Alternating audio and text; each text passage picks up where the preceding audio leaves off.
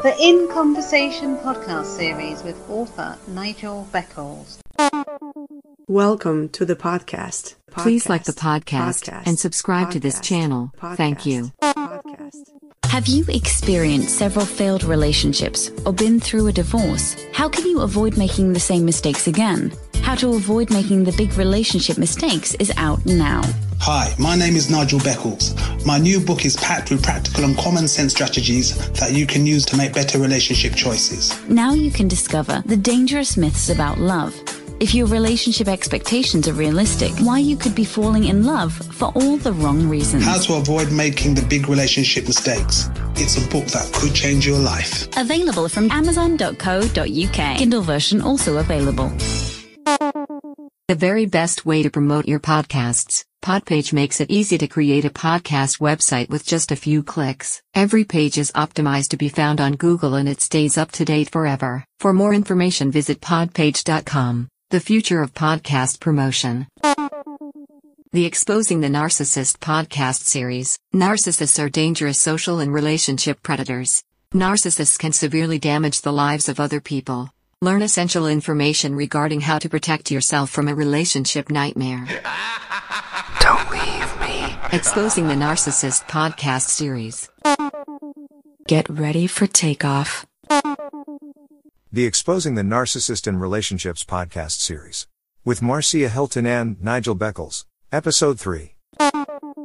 Hi Marcia, how are you doing? I'm very well, thank you, Nigel. And how are you? I'm very well, thank you. Well, this is going to be our third episode on narcissists and narcissistic personality disorder. Mm-hmm. And I think the first thing to say is all abusive relationships are motivated by the abuser seeking power and control. Absolutely. The thing with narcissism, though, even though the term is thrown around quite loosely these days, is there is such a thing as healthy narcissism. Now, healthy narcissism is a term some people do not like, but healthy narcissism exists. Many people may have traits of narcissism without meeting the criteria for the personality disorder. Healthy narcissism is a category of its own, and it's actually very positive. So people with healthy narcissism, they are self-aware, they like to collaborate, but they're not exploitative. They're flexible, they're firm but respectful, they are team players. But also, as we know, they are toxic narcissists. The toxic narcissist has toxic traits.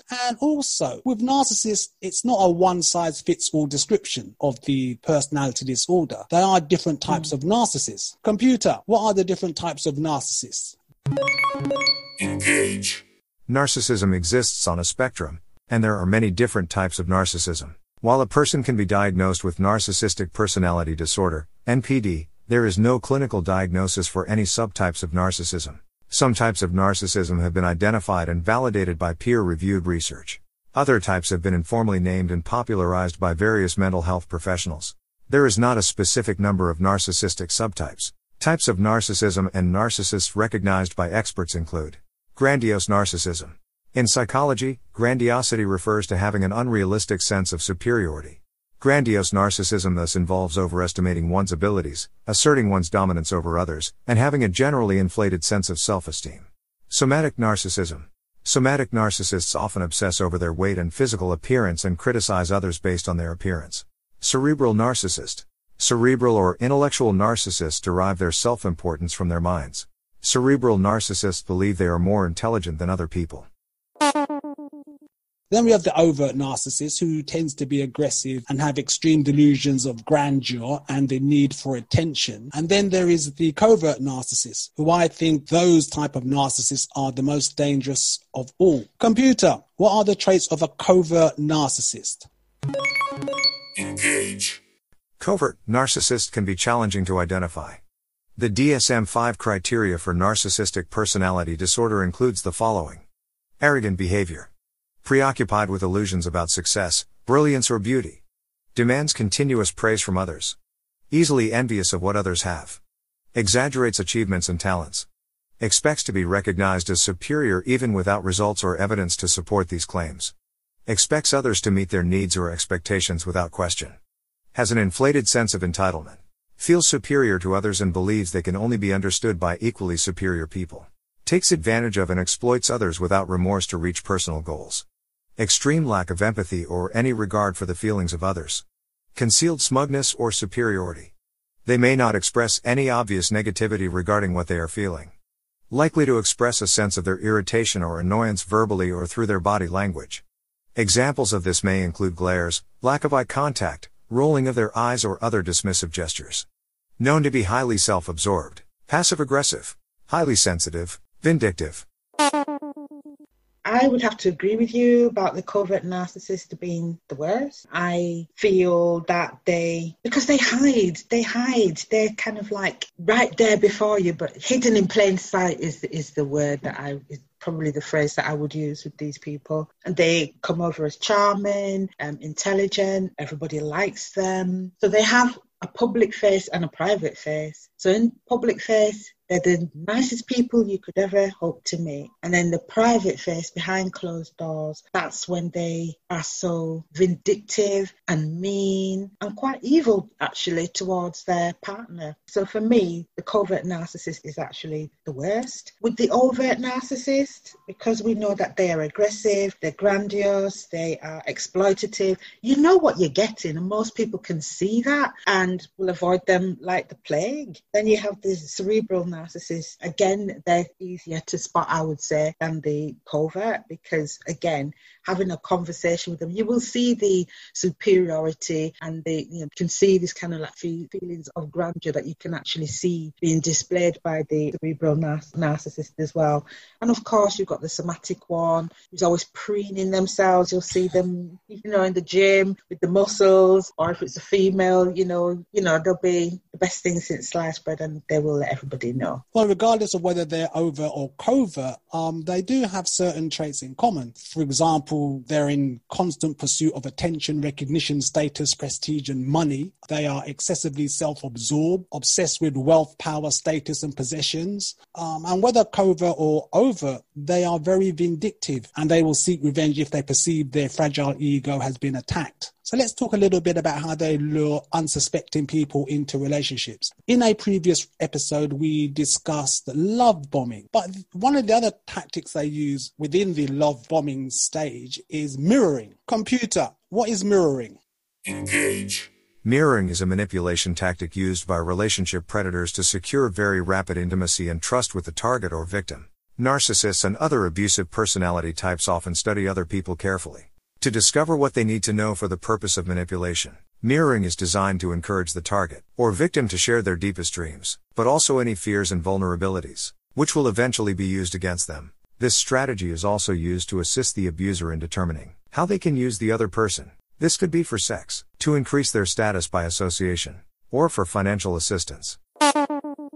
Another abusive tactic they often use is emotional baiting, which involves playing with the emotions of others. Emotional baiting is usually employed to elicit negative emotions. Basically, they try and bait the other person into an argument, and they can do that in various ways. For example, they may make untrue accusations, they may play the victim, they may try and make their partner jealous by flirting with other people. And that goes along with the other tactics, like the silent treatment, ignoring you if they're upset, sulking, and a range of other things we've spoken about before. But in terms of emotional baiting, the best response is no response. Don't let them push your buttons. Don't get drawn into any silly arguments. If you're in a relationship with someone who's an emotional baiter, your best course of action is to leave. Because with emotional baiting, there can be a result of reactive abuse. Mm-hmm. So a person can react negatively to being abused, which is understandable. But then the narcissist will turn that around often and say the person being abused is actually the abuser. Because as we know, narcissists are excellent at playing the victim.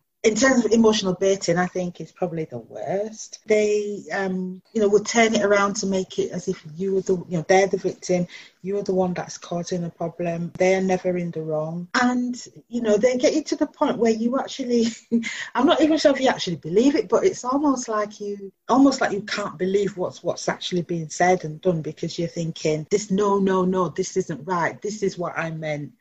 That's not what I meant. I meant this. But they're interpreting it in a in a particular way and, emotionally baiting and making it feel as if, we have wronged them in some way, all the while knowing what they are doing it's a deliberate thing to make us feel bad, really. The jealousy aspect of it as well, when they're flirting with other people and sometimes, involving other people, so they kind of triangulate. I know that triangulation doesn't necessarily have to be somebody who is romantically involved with them, but more often than not it is. So it'll be flirting with somebody outrageously in front of you, and they will compare you negatively with that person or even strangers even.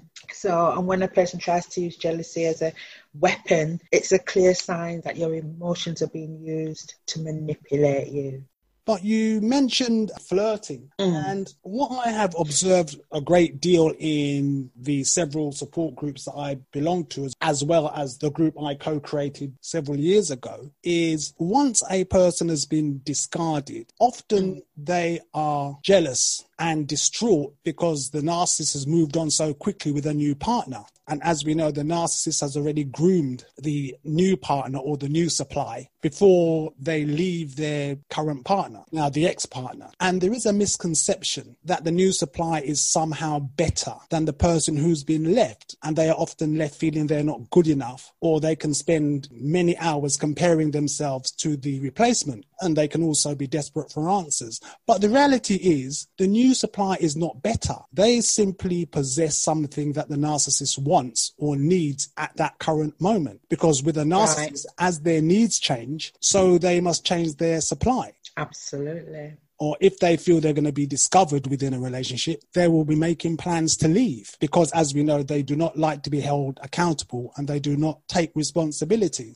And at the end of the day, I always say a person does not have to be a mental health professional to observe or decide if another person is toxic. Because toxic is toxic. If you're going to wait around for an official diagnosis, you could well be putting yourself at further emotional and mental risk. And the other thing is, of course, is that narcissists rarely go for a diagnosis or assessment anyway, because they believe they're the best thing since sliced bread. They believe there's nothing wrong with them and they're perfect. I think, based on what you've just said there, especially if, you made the statement that if we're going to wait around for things to be different, then we're putting our mental and emotional health at risk. And I think, again, it's really about, and it's very difficult when you're in that situation, especially if you are unaware who you are dealing with. But there is this thing, I think, that if you know that what is happening to you did not deserve this, if you know that you deserve better, if you have proper boundaries in place, then you know to step away. But it's difficult when you're in it and you're unaware of what's happening. Oh, very, very difficult. Very difficult indeed. Those qualities that that targets have with empathy, they are good people. These are things that the narcissists don't have but want. So they want to steal bits of you. Either gender can be targeted by a narcissist. Absolutely. I mean, they are personality traits that make a person more susceptible to abusers in general. And a personality trait is not a whole personality. A personality trait could be the person's been previously abused or previously been in an abusive relationship. They may engage in negative self-talk. They may have low self-esteem. They might have a fear of being single. There might be a bit of a people pleaser. They may have poor boundaries and a variety of other personality traits that they're not even aware of. But it makes them more susceptible to being abused. Absolutely. And that's why it's important to do that inner work. Oh, definitely. Most definitely. Counselling, therapy, online support groups, actual support groups, they're all important. All important for recovery and for healing and for moving on. So, Marcia, what are your recommendations for recovery and healing? The first thing is, in terms of recovery, is go no contact. You have to. I think you cannot recover. You can't even begin the process of recovery if you are still having contact with the perpetrator, with the narcissist, if you're still having conversations with him, if you're still asking for an explanation, if you're still wanting to get closure, you are not healing. You need to separate, because you're just not going to get the closure from a narcissist. That's something that you're just not going to get, because they don't actually want closure. They want an opportunity to be able to pop back up in your life at a later date. You're only being put on a shelf until a later date. So you are the one that has to actually do the discarding. You're the one that has to do closure. We are the ones that have to do that.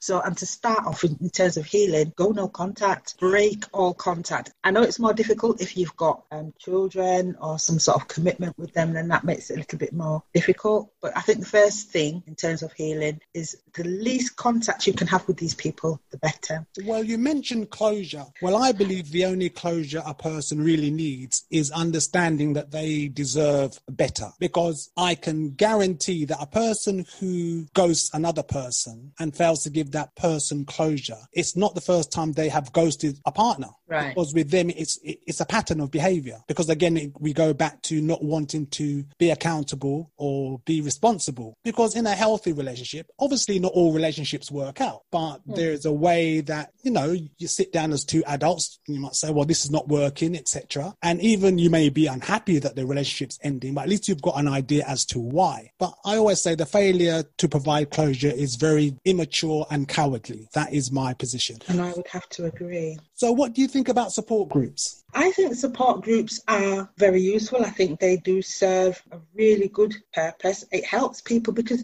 remember, sometimes when people have suffered narcissistic abuse, a lot of the time they think they're on their own, that they're the only ones that have experienced something like this. So for a support group to be there for them that they can tap into is actually really helpful. It's actually part of the healing process, because you're thinking, I'm actually not on my own. Somebody else has experienced this. I have, you now have something that you can have as a bit of a frame of reference, whereas you probably wouldn't have had that before, because this is so unlike anything that you've experienced before. Like you were saying earlier, it is not like a normal relationship, and trying to explain this to somebody who has never experienced it, it's very difficult. They don't get it. So you do feel quite isolated and on your own. So having a support group where people are having similar experiences is really very helpful, I think, and is very useful for the recovery journey. Well, as you know, I created a support group,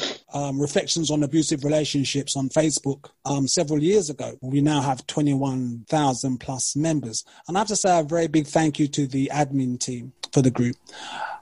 Because the group could not manage effectively without them. But I think support groups are a very valuable resource, because as you said, it is very isolating when you're in an abusive relationship. And it doesn't have to be an abusive relationship with a narcissist. Any type of abusive relationship can make a person feel very lonely, because one of the tactics an abuser will use is isolation. And I often read in these groups, and with some of the people I support, they tell me they felt it was only happening to them, or they were the only person who had been through that. And I think support groups are a great resource. I really do. Besides support groups, obviously, therapy and counseling can also be very helpful.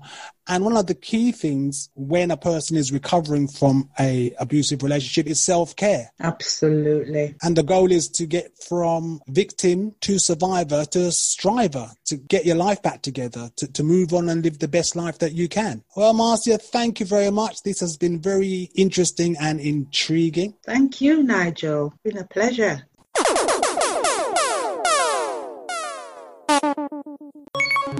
Engage. If you suspect you are in a relationship with a narcissist, or interacting with a person that always seems to be hungry for praise and attention, do your own research. There is plenty of great information online. Thank you for listening. Please like and subscribe. Another In Conversation podcast coming soon.